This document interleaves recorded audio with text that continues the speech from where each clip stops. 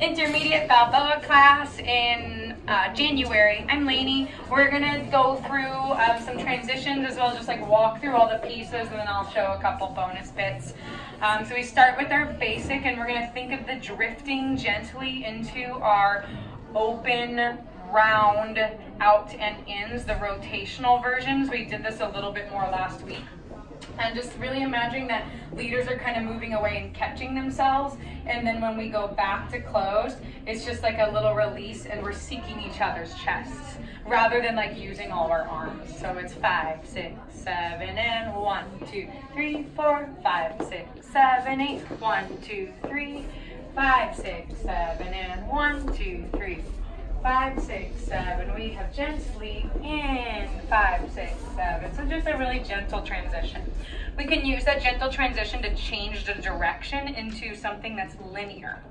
And so I changed the direction on 4, 5, but I'm still using that really gentle, slow down my body and then move a new way.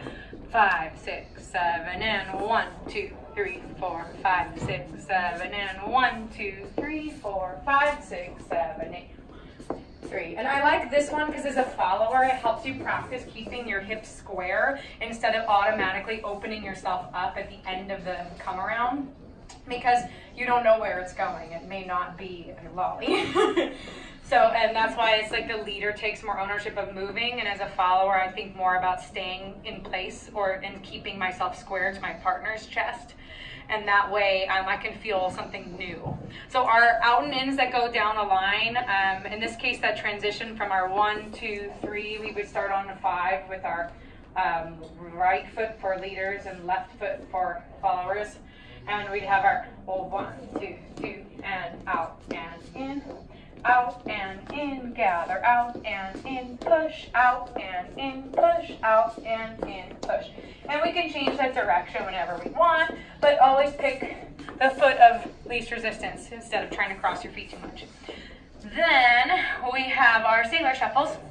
Transitioning into those would look like out and in, gather, out and in, gather. We have the kick there. Let me count. I can't do this without numbers because we kick on 8. We have 1, 2, 3, 4, 5, 6, 7, 8. 1, 2, 3, 4, 5, 6, 7, 8. 1, 2, 4, 5, 6, 7, 8. 1, 2, 3, 4, 5, 6, 7, 8. That was our exit there. So one more time, from our out and ins that go sideways, we would have our out and in, kick, step, step, step, kick, step, step, step, kick, step, step, step, gather, slide, ha, and whatever you want. And so on those sailor shuffles, we talked about our bodies kind of being a little bit more open towards the side you're stepping in the direction, instead of just expecting your feet to move without moving every piece of your body. And followers can kind of suggest the steps by adding a little kicking motion in your out and ins, and then I could like see that and go, oh, that might be the thing, but you can't just assume it'll go into the sailor shuffles. I would use it as like a out and in and out and in. I want to do the thing, nope. And wait, nope. And then it turns into another thing as my partner finally listens. So you can use it as a suggestion or not, but mostly we're looking at that connection with our partners, staying with them with their shoulders and our bodies always staying in very much the same way, with the exception of just turning a little bit on the kicking version. So thank you, everybody.